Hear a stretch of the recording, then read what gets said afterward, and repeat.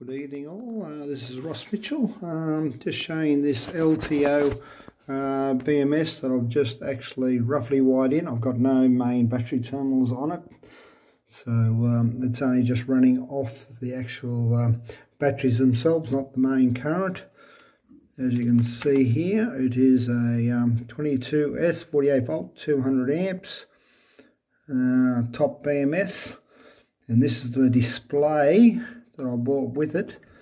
And at the moment I haven't touched any settings, so you'll probably find that it's not quite right. It says state of charge 50%, your minimum voltage 2.365, maximum volt 2428. It says I've got 22 cells. Sum of all the voltage is 52.5. Doesn't show any current because of the I haven't hooked up the main battery terminals. But if we click next page, that'll show you the populating all the 22 cells.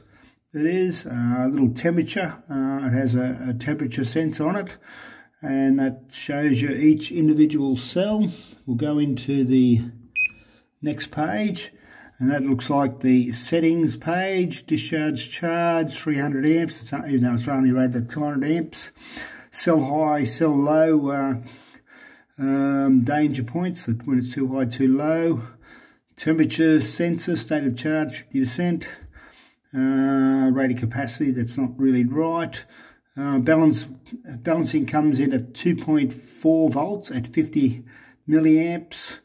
You can actually see the battery type is Titanate, manufacture date, that's all yet to be set. So if you look at all that, it says set little buttons, but I shall play around. So I thought I'd give you a bit of an update on the setup.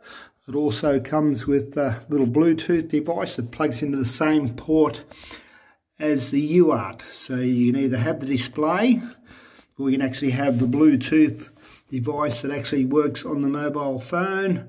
It's got a 485 port, light port, I'm not quite sure. That's the temperature sensor, NTC. Yeah, so just give it a quick little rundown.